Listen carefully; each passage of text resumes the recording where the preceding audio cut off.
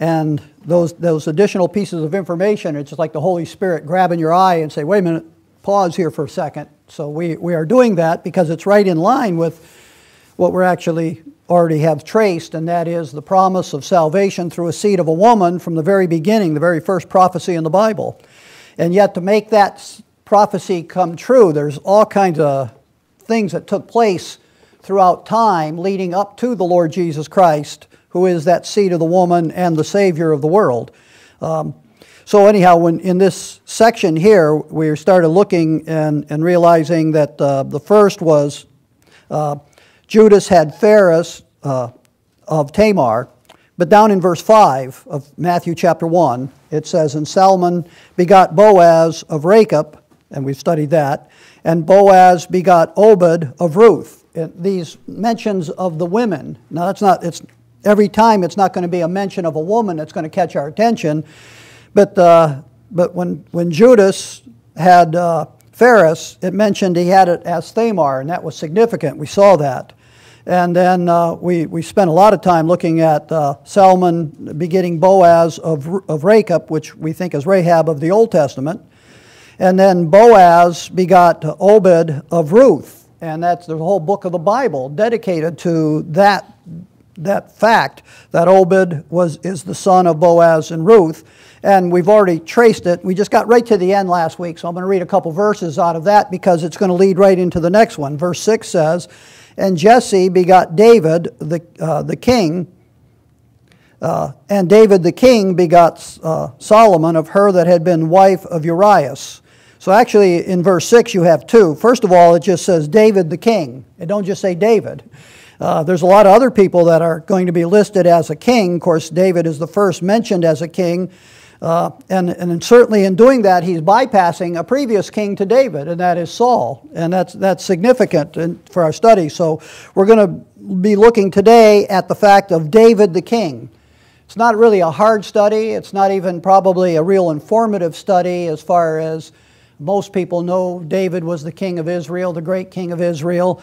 Hopefully you even understand how that came about, because that's the significance of it. And it leads to Jesus Christ, who, as Matthew 1:1 started out telling you, the book of the generations of Jesus Christ, the son of David, the son of Abraham. And the point here is that David the king, the kingly line of the nation of Israel, is going to reach down to the Lord Jesus Christ, and he is the rightful king of Israel, the only one left in the genealogy that has the right to the throne of David. And Jesus Christ will come back and sit on the throne of David as he had promised. But so we're going to look at that, and then later, and then after that, next week or so, we'll talk about Solomon being born of the wife that had been the wife of Urias. But anyhow, so just to kind of show those significant points, let's again go back to the book of Ruth. And I'm not going to review anything there, except that we just ran out of time and we got right to the point. We got to the conclusion, but there's some verses there that are just significant to read concerning the three laws in Israel's law that kind of works together for the seed line to keep being passed down through Boaz and Ruth. And that is, Ruth is actually a Gentile Moabite until she was incorporated into by I would imagine female proselytism, but certainly through marriage, that she adopted the God of Israel even before she met Boaz, told her mother-in-law Naomi that that her God would be her God, her people would be her people, she would die in that land, be buried in that land, and so she joined herself to the nation of Israel, and the law tells the nation of Israel that any Gentile who does that, they're to receive them and treat them with the same rules and laws of Israel. But then she actually joins into the prophetic line, the Davidic line of David, in the sense that Boaz, who's a kinsman to her father-in-law, actually buys the right to marry her. And we said those three laws. There's a kinsman redeemer that's taught in the law, someone who's in slavery and doesn't possess their own land, how a kinsman can come in and redeem them back from their slavery, back to their heritage. And so that's the law of the kinsman redeemer. There's also the Levirate law of marriage, that someone who dies, a family member, would marry if there's no, if the husband dies and doesn't leave the wife with a son to inherit, or even a daughter, that's later on, that's another law, but to inherit the land, that a family member would marry that woman, that widow, and raise up a child, and the first child raised up would continue the genealogy, the inheritance of his father who passed away, or the woman's husband who passed away. And then that other one is there's an interesting law that what if there is no son born? What if there's just a daughter? And what right does she have? Well, the law made a right of inheritance for a daughter whose inheritance would be lost if she married into another tribe, and then her tribe's inheritance would no longer be a part of that, except that there's a law that she can inherit her father's inheritance, and that'll become important when we talk about Mary, because it looks like Mary did not have a brother, and yet there's an inheritance that she has through her father that's important for the Lord Jesus Christ and his reign over Israel. But anyhow, the kinsman redeemer part, as we finished in Ruth chapter 4, we read to the point where there was one other kinsman who was closer than Boaz that could marry Ruth, but when he realized that he can't just get the inheritance without taking the wife and raising up a seed to the former brother, then he actually asked Boaz to redeem it for himself. And so Boaz does. And I just pick up in verse 7. Boaz agreed that he would pick up the right of the kinsman redeemer, marry Ruth, and raise up a child with her. So in verse 7 of Ruth chapter 4 it says, "Now this is the manner in former time in Israel concerning redeeming and concerning changing, for to confirm all things, a man plucked off his shoe and gave it to his neighbor, and this is a testimony in Israel." Now that's not to be confused with, remember, if a man refuses, like if Boaz didn't marry Ruth, Ruth could actually take the shoe off of that other kinsman redeemer, spit in his face, and he'd be called the man whose house, I always miss that, it's a big long phrase, the house of the man whose shoe was loosed, or something like that. And it's an insult because he wouldn't continue the inheritance of his family, of the one who passed away. But here is an exchanging, this is actually a legal contract.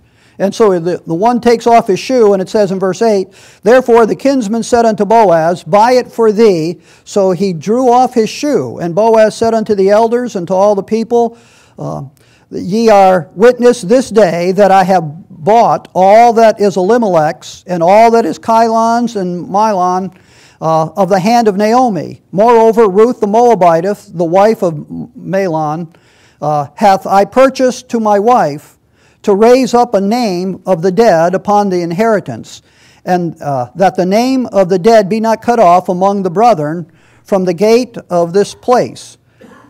Ye are witnesses this day." And all the people that were in the gate and the elders said, "We are witnesses. And the Lord made the woman that is come, the Lord make the woman that is come into thine house like Rachel and like Leah, which two built the house of Israel." There's a little bit of history in the Old Testament history. The very fact that between those two and their handmaidens came all 12 tribes. "Which two did build the house of Israel, and do thou worthily in Ephratah, and be famous in Bethlehem. And let thine house be like the house of Phares, whom Tamar bare unto Judah, of the seed which the Lord shall give thee of this young woman." And there's that seed line. We said we were tracing the seed of the woman, and there's going to be, the seed line is going to pass through Boaz and Ruth. So Boaz took Ruth, and she was his wife, and he went in unto her, and the Lord gave her conception, and she bore a son. And the women said unto Naomi, Blessed be the Lord, which hath not left thee this day without a kinsman, that his name may be famous in Israel. And that is this one who's going to come. And he shall be unto thee a restorer of thy life, a nourisher of thine old age. For thy daughter-in-law, which loveth thee, which is better to thee than 7 sons, hath borne him. And Naomi took the child and laid it on her bosom, and it became became nurse to it. And the women, her neighbors, gave it a name, saying, there is born unto Naomi, and they called his name Obed. He is the father of Jesse, the father of David. And so it shows the significance of the lineage of David, which is going to be the significance of the Redeemer that's going to come, the Lord Jesus Christ, and the genealogy there, and how God used a woman Moabite to be a part of the genealogy of the Lord Jesus Christ. Now that the whole point of that is to actually show the lineage of David. So there's Obed, who's David's grandfather, Jesse is David's father, and then there's David. So Boaz is his great-grandfather, and Ruth, the great-grandmother of David. So that brings us to that other part where Boaz begot Obed of Ruth, and then there's begot Jacob, and then Jesse, and then Jesse begot David the king, as Matthew says it. And the significance of David's birth is to bring the kingly line in. This seed that's coming along is going to be the king. He's first, we see him as the Redeemer. And in here, when you talk about a kinsman redeemer, Jesus Christ takes on human flesh. He's the seed of the woman. Takes on human flesh, so he's a kinsman to mankind. Mankind is in debt with his sin. He can't pay his own debt. But a kinsman, a near kinsman, can come in, and if he's willing, he can pay the debt and free the person that was in bondage. And so Jesus Christ becomes this becomes a picture of Jesus Christ being the kinsman redeemer, certainly of Israel, but when you read the book of Hebrews, he's the Savior of the world as well. And even under the prophetic program, the Gentiles were going to receive salvation. Here's Ruth herself as part of the lineage of Jesus Christ. And he becomes the kinsman redeemer, not just born of the Jews, and so he's Jewish, but also he is born into humanity and becomes the Savior of all mankind. So that's the significance of studying the genealogy through Boaz and Ruth. But now we pick up with David, and like I say, this might not be new information to you, but it's certainly real significant information if you're ever going to understand your Bible. You could actually do a Bible survey in one message. If you pick out certain important parts of the Bible, like certainly you show the fall of the Gentiles in early Genesis. I don't want to do this, because I'm just pointing out the fall of the Gentiles in early Genesis, the calling out of Abraham, and then certainly when you get to David, this is very significant because it's going to reach all the way to the Lord Jesus Christ. In fact, if you recall when we studied some timing out of Acts chapter 13, the Apostle Paul goes through this detail about Israel's history until he comes to David and then jumped right to Jesus Christ. And that just shows you the significance of David the king, because the significance of David being the king, it's through David's lineage that Jesus Christ is going to come. Now, let's see how that come about. Go with me to 1 Samuel chapter 8.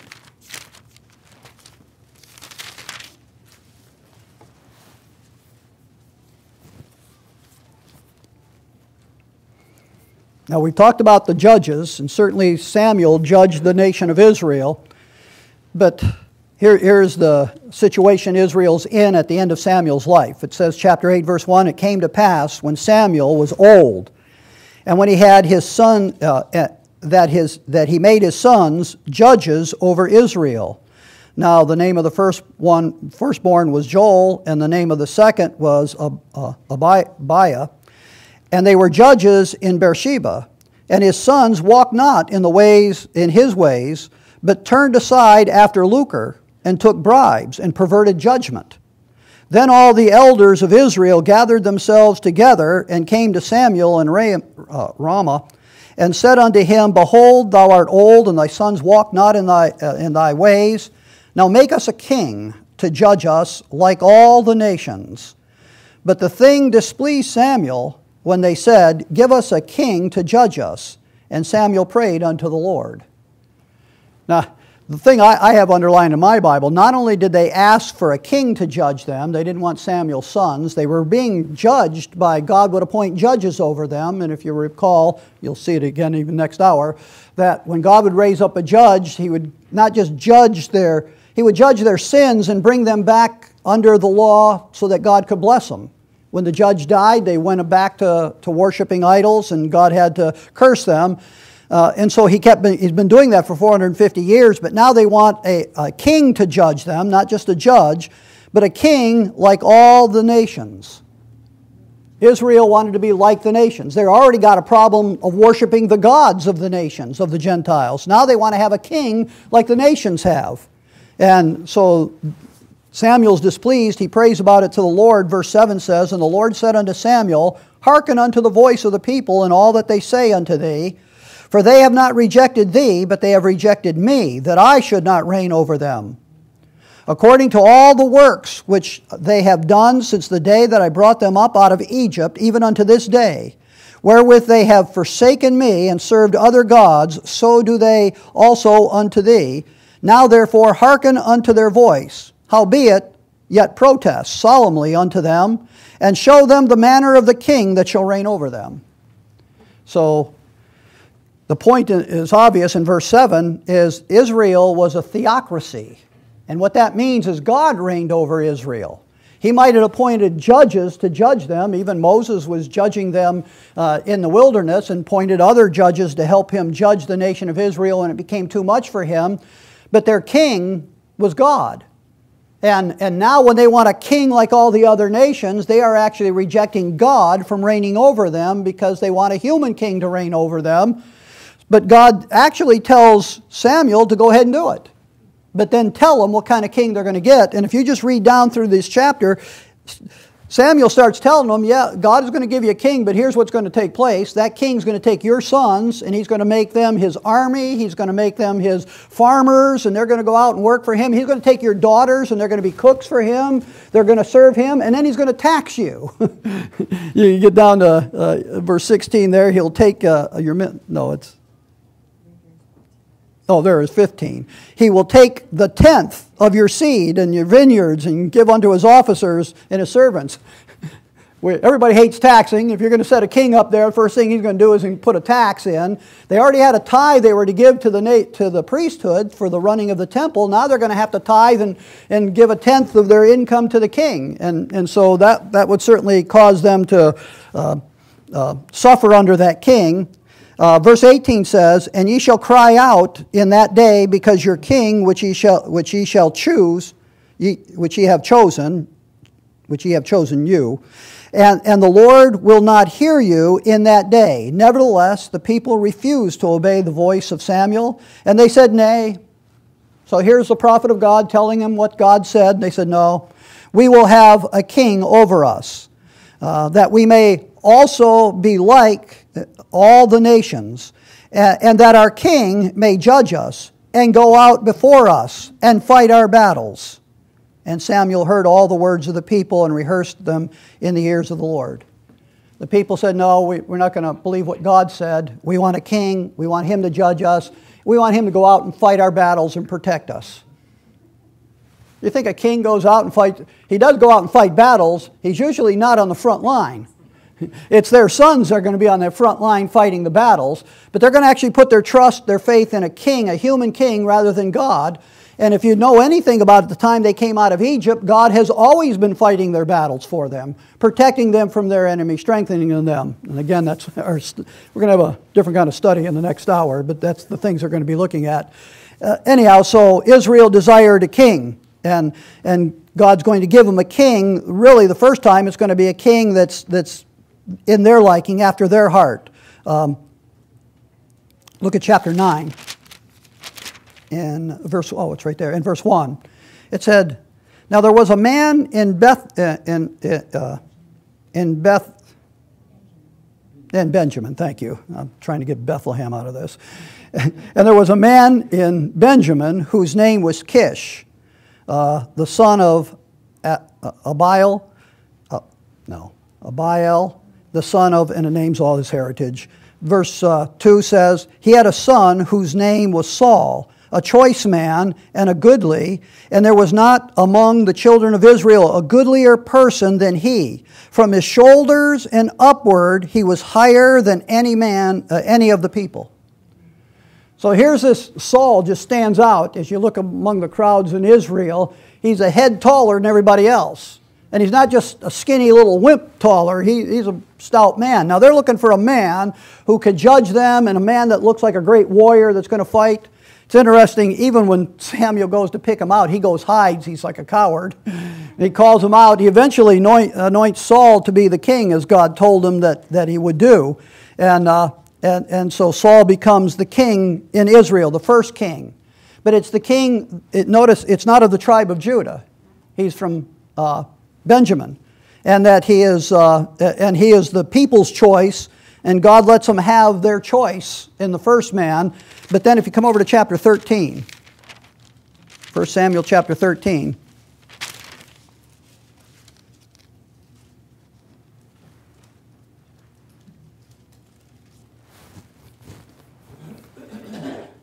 what happens in this chapter is that Saul is to go out and fight the Philistines, and he's afraid to go out and fight, but Samuel is supposed to come to him. Verse 8 it says, "And he tarried 7 days according to the set time that Samuel had appointed. But Samuel came not to Gilgal, and the people were scattered from him. And Saul said, Bring hither a burnt offering to me, and a peace offering. And he offered the burnt offering, and it came to pass that as soon as he had made an end of offering the burnt offering, behold, Samuel came. And Saul went out to meet him, that he might salute him. And Samuel said, What hast thou done?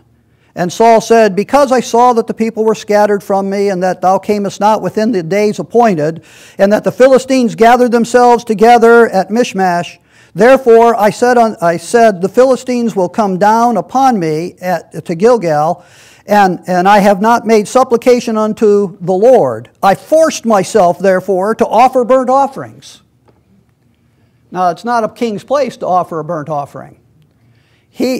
By the way, if I would have showed you some other verses there, the Lord, when he appointed Saul, he didn't leave Saul powerless. The Spirit of God came upon Saul, and he prophesied. So that God gave Saul the ability that he would need to lead the nation of Israel. God didn't just abandon him. And Saul became not only a king, but he became a prophet. But now he's acting like a priest. There's only one person who God has appointed to be the Christ, the Messiah, the prophet, priest, and king of Israel. That's the Lord Jesus Christ. And that's why Jesus is the Christ. So when he made this sacrifice here, he's way over his bounds. Samuel understood that. He said Samuel didn't come at the appointed time, but as soon as he was done, Samuel was there. So he just waited 10 more minutes or whatever, a half hour, an hour, whatever it took. Samuel was there just late at the appointed day, but now it was too late. He offered that. Verse 13 says, And Samuel said unto Saul, Thou hast done foolishly. Thou hast not kept the commandment of the Lord thy God, which he commanded thee. But now would the Lord have established thy kingdom upon the nation of Israel forever. But now thy kingdom shall not continue. The Lord hath sought him a man after his own heart. And the Lord hath commanded him to be captain over his people, because thou hast not kept that which the Lord commanded thee. Now there's a couple things in there. Even way back when they first asked for Saul, they wanted a king like all the other nations. Now we're studying the seed of the woman, and that seed of the woman is eventually going to be the Lord Jesus Christ, and he is going to be king. Deity and humanity are going to meet in Jesus Christ. He's going to be God, but also a man who's going to sit on the throne of David. Now, certainly he's not like all the other nations, the king like all the other nations, but he is human in the sense that he is going to be born of the woman. And Jesus Christ is going to take on humanity. When I think about that, and I go back and they wanted a king like all the other nations, and God said they rejected me from being king over them, apparently the only way I can look at that is that God was never going to give them a human king until Jesus Christ took on humanity and then becomes their king. And apparently that's the way God's will. But even contrary to God's will, when they desire a king and then want a human king, God does give them a human king, Saul, but now he's rejected Saul. He's not going to establish Saul's kingdom forever. That the lineage is not going to be a Benjamite through Saul, but the lineage of the great king that God's going to give Israel is going to come through another man that's called a man after God's own heart. one now. He gave them what they wanted. Now he's going to choose what he wants. Now there's one more thing about Saul that I want to point out to you. Come over to chapter 15 in verse 1. It says, Samuel also said to Saul, the Lord sent me to anoint thee to be king over the people, over Israel. Now therefore hearken thou unto the voice of the Lord. Thus saith the Lord of hosts, I remembered that which Elimelech did to Israel, how he laid wait for him in the way when he was come from Egypt. He was the first king to attack Israel in the wilderness. God said, I remembered what he did, now it's time for vengeance. Now go and smite Elimelech, and utterly destroy all that they have, and spare them not, but slay both man and woman, infant and suckling, ox, sheep, camel, and ass. I mean, they just wipe them right out. And it's God's judgment. And Saul's supposed to do that. Saul gathers a host together. They go out and have victory over that, over Elimelech. And it says in verse 7, and Saul smote the Amalekites and the Hivites until thou comest to Shur over against Egypt. And he took Agag, king of the Amalekites, alive, and utterly destroyed all the people with the edge of the sword. And Saul and the people spared Agag, and the best of the sheep, and of the ox, and of the fatling, and the lambs, and all the good that would not, all the good, and would not utterly destroy them, but everything that was vile and refuse, they destroyed utterly. Well, he didn't obey God, did he? And he tries to tell Samuel later, when Samuel says, hey, what's this bleating of, he hears the sheep. And he says, what's that noise I hear? And he says, I saved these to sacrifice these to the Lord. And then Samuel explains to him, down in verse 22, but Samuel said, hath the Lord a great delight in burnt offerings and sacrifice, as in obedience in obeying the voice of the Lord? Behold, to obey is better than sacrifice, and to hearken than fat of rams. For, now watch what he relates, what Saul just did. It was certainly disobedience. It says, for rebellion is as the sin of witchcraft. So when you deliberately disobey God, that's rebellion. And that's equal to witchcraft. Rebellion is the sin of witchcraft, and stubbornness, your way instead of God's way, is as iniquity and idolatry. You're making yourself God. That's what it's idolatry. Because thou hast rejected the word of the Lord, he hath also rejected thee from being king. So there's two things that Saul did. The kingdom wasn't going to continue. Now his reign is over. God's going to end his reign and bring another king in, and Samuel has to go out and appoint that other king that's going to reign over them. Come over to chapter 16. Now Samuel's being guided by the Lord. He goes to the house of Jesse. It says in verse 6, and it came to pass when they came that he looked on Eliab and said, surely the Lord's anointed is before me. So as he goes to the house of Jesse looking for the one that God's going to anoint as king, he sees the oldest son of Jesse, and Samuel's first impression is, whoa, man, look at this guy. He certainly the king, the anointed of the Lord is right before me. This is the one. But that's not the one. Verse 7 says, but the Lord said unto Samuel, look not on his countenance, or on the height of his stature. Well, that's what they did with Saul, isn't it? Because I have refused him. For the Lord seeth not as man seeth, for man looketh on the outward appearance, but the Lord looketh on the heart. Remember, he's looking for a man after his own heart. So as you go down through verse 8 through 11 there, you find out that he keeps going through the 7 sons that are in the house of Jesse, and the Lord says, nope. Finally Samuel has to say, well, don't you have any other sons? And he says, verse 11, and Samuel said unto Jesse, are here all thy children? And he said, there remaineth yet the youngest. And behold, he keepeth sheep. And Samuel said unto Jesse, send forth and fetch him, for we will not sit down till he come hither. And he sent and brought him in. Now he was ruddy, and withal a beautiful countenance, and goodly to look to. And the Lord said, Arise, anoint him, for this is he. And Samuel took a horn of oil and anointed him in the midst of his brethren. And the Spirit of the Lord came upon David from that day forward. So Samuel rose and went to Ramah. So out of the sons of Jesse, the eighth son, I might have told you once before he was the seventh. He's the eighth son of Jesse, the youngest son of Jesse. That's the one God is going to choose, and he's going to anoint David to be that king. And so David does become the king in Israel. Now, you got to come to 2 Samuel for all of this. It's chapter 7.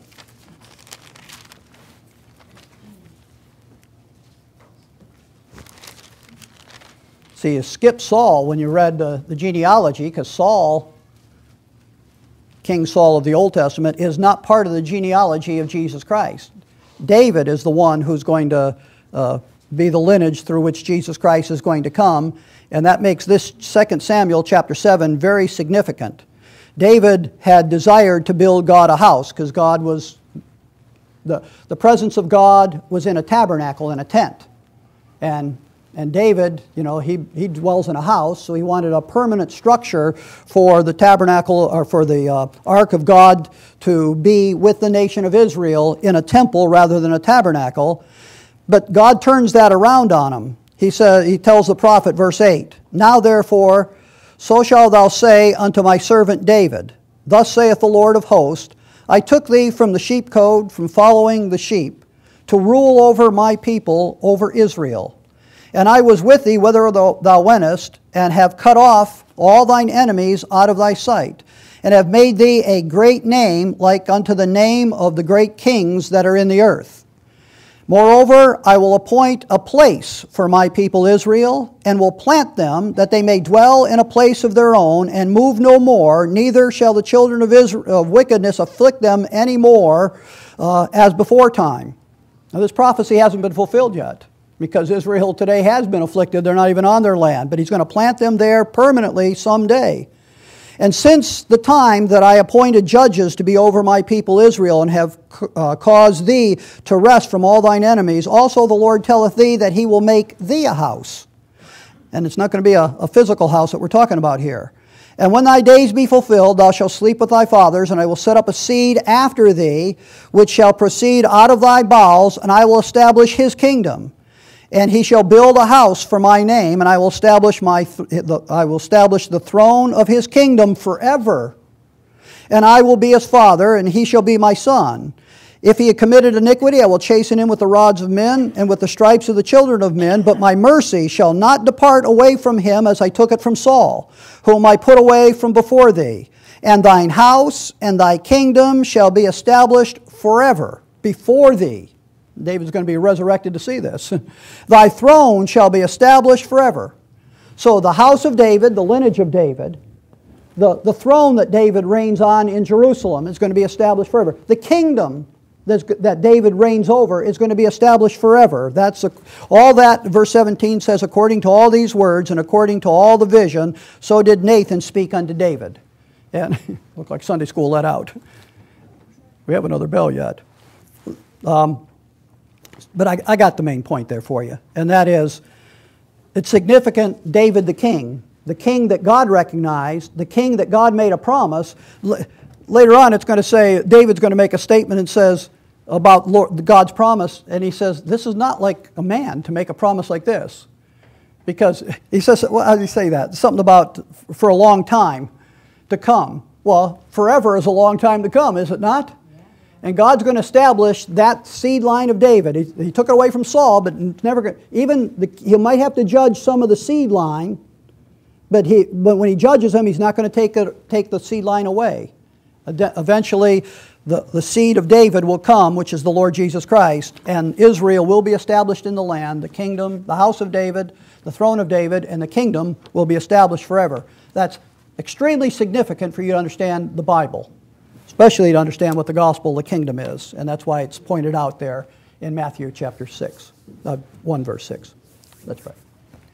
Our God and our Father, we thank you that there's these important parts of the Bible that if we get down, we can understand all the things that are taking place, especially in the earthly ministry of the Lord Jesus Christ and in his second coming.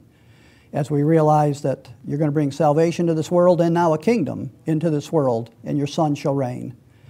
So, Father, I pray that we would understand the kingdom program and even understand the dispensation of grace and the differences between the two as we continue to study our Bible. In Christ's name we pray. Amen.